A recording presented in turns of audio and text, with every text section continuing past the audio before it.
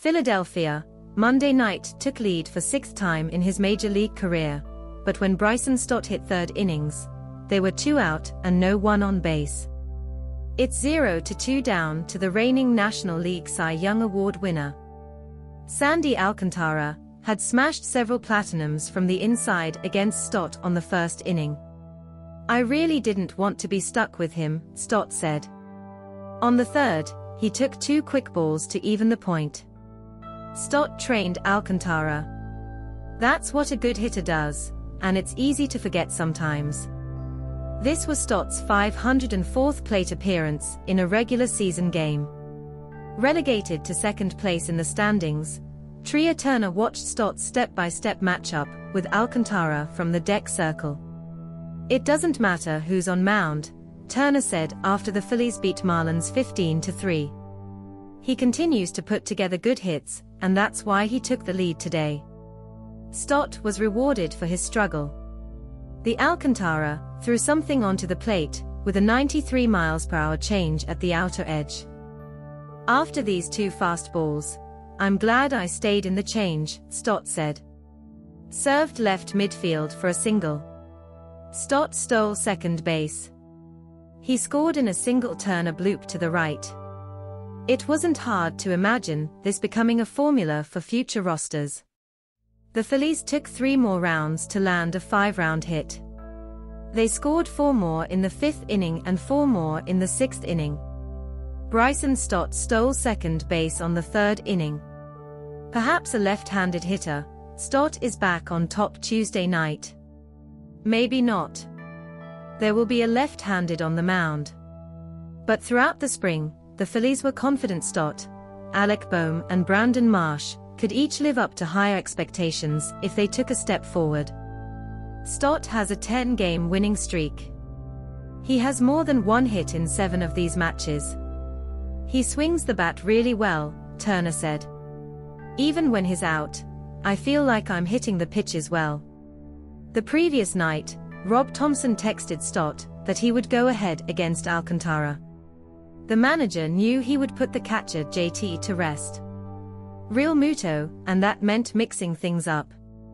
Instead of moving multiple people, he put Stott on top and slid Turner and Kyle Schwarber down 1 row. It was the least disruptive route.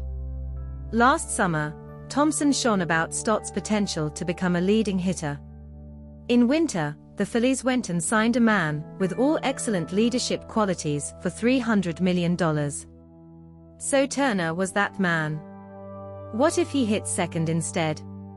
It moves Schwarber to 3rd place in the series, a more traditional power point. "It really stretches line," Thomson said, "and now gives us 2 guys on hill who can break into base and steal bases, wreaking havoc." The more Thomson talked about it, the more he seemed to believe it could work. But even if Phillies decide it's best to stick with the plan they've brought to season, they know that Stott is worth a look later on if circumstances warrant. "I just see Bryson's hits," Thomson said before the big win. "This is a testament to the work that Stott, 25, has put into his approach to the plate." On Monday a year ago, his major league career was 2 games old. He was just learning what it took to deal with the best shooters in the sport. Less than 3 weeks later, she was back in the minors. He has 17 hits in his first 40 hits this season. He didn't save his 17th hit in 2022 until June 8 on his 95th hit. Beginning in June, he was different hitter, earning him the job of a defender on team that came 2 games after winning the World Series. "I always thought he fit the mold of a leading man," Thomson said. "He knows the attack zone. He uses the whole area. He can hit. He enters the base." Bryson Stott made safe hits in each of the first 10 games. He showed his progress in the 2nd inning against Alcantara on Monday. Stott took the first fastball from Alcantara for a hit at 97 mph. He fouled a slider on his knees for the 2nd inning. He fouled another fastball at 98 mph. Then, he took those 2 fastballs and brought them in. It didn't try to make the next change. You know you're going to strike, Stott said of Alcantara. It has some of best things in the game, if not best. So if you completely lose your focus, it will be a quick hit. I think you just stay focused, and try to take the right step against him. This is a theme in the first 10 games for Stott. He's confident and comfortable enough to wait for his shot. He was exposed on a regular fastball diet after last season. He rewatched these hits during the offseason and made adjustments to his shot to cover some of those holes. He's hitting fastballs in the first 10 games this season. I still miss some things here and there, but I feel much more timely now than in the past. So that's always a plus. Tied to Alcantara's change, it was Stott's 5th hit this season after starting with a 0-2 shot. He took 6th most such draw MLB later in the game. There were 12 whole last season.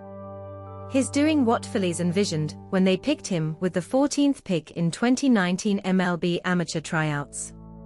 At UNLV, Stott was ahead. He did it for the little ones too. I get the same thing with bats. Maybe that's the beauty of Stott's work right now. His approach, when he was at the bottom of the lineup, could stick him wherever Thomson wants. He looks like a striker who could take a meaningful step forward in his minor league season. That doesn't mean he's leaving tomorrow, Thomson said. We'll talk about that after the game. After the game, Thomson had something to think about, and that was very tempting.